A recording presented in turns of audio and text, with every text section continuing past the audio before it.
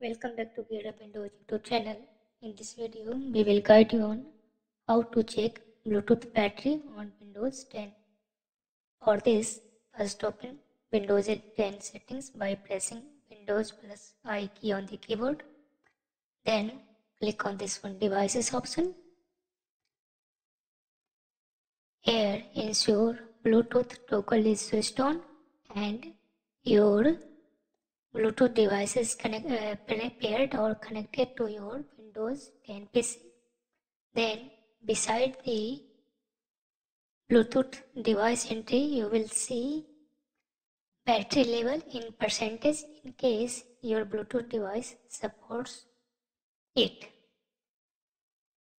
That's all about this video. If you are new to our channel GearUpWindows, kindly subscribe it. And if you already have subscribed to this channel and you love this video, press thumbs up. Bye bye.